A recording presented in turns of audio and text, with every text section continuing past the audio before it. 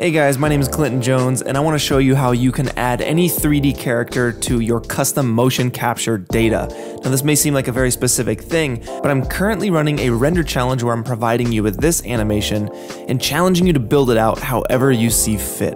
One of the biggest questions I received so far is how do I switch out the character model? So I'll show you how to do that, how you would do it if you're trying to use a custom Photoscan that you may have created yourself, and even how to animate extra movement on top of the current animation.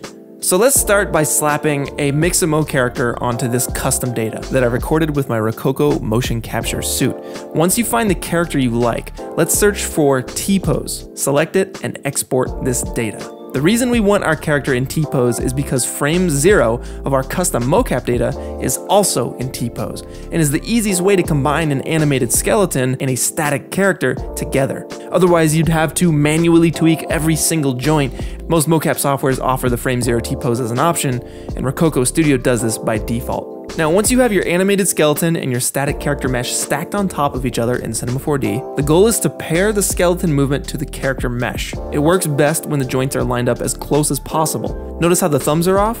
Now this will be a good example of a glitchy kind of look here, and you guys will see it once we pair them up. Let's give both joints a character definition tag. In the tag, let's select Open Manager, we'll extract skeleton, and set reference pose. What we're doing is telling C4D to look at the hierarchy of joints as they are and lock them in as our base pose.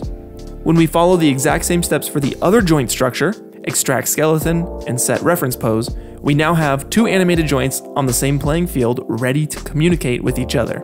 To connect them, let's select the character definition tag on our Mixamo joints and select Create Solver. Then we'll drag the character definition tag from our custom mocap data into the source character slot. And bam, look at that, we are connected. Hey, I want to give a quick shout out to my gaming audience, and as a big gamer myself, I'm proud to announce that today's video is sponsored by World of Warships. World of Warships is a free-to-play team-based sea strategy game available for PC. The game features over 400 beautifully modeled, customizable ships that you can command through unique terrain. You guys know I'm a fan of atmosphere in all my renders, so naturally I dig the weather-changing system they've integrated into the game. World of Warships currently has more than 44 million players worldwide and 4 different warship types to choose from. Destroyers, which rely on speed and maneuverability. Battleships are the heavies with thick armor and huge guns.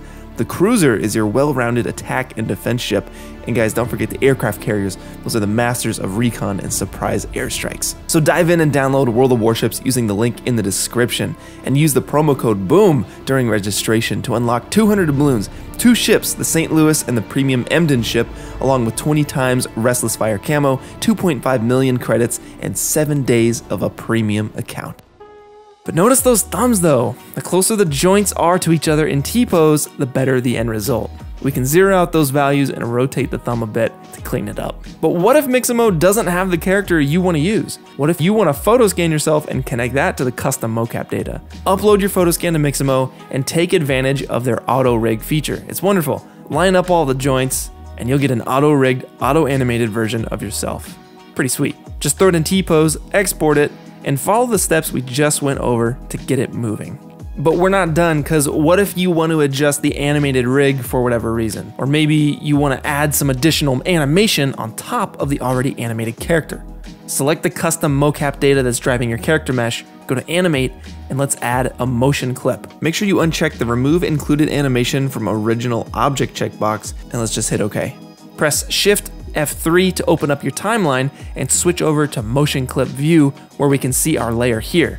Let's select the motion tag on our animated skeleton and add a layer. And let's make sure to drag it above the original layer. I'll rename this to Arm Movement. So if we grab the arm joint, adjust it, and make a keyframe, this will be the new position for the arms. And you can animate them over time by adding more keyframes. This can be done for any part of the animated skeleton. But keep in mind, if you're participating in the alternate realities competition, you can only adjust the shoulders down. Don't touch anything else. So if you guys want to participate in the internet's most epic CG challenge, then check out this video right up here. And if y'all like this quick tip style video, then leave a comment down below. Let me know what you guys would like to learn next in this short time frame. Until then, I'll see you guys on my Saturday morning CG live streams, where I'm currently building out the most ambitious environment I've ever created. I'll see you guys soon. Peace.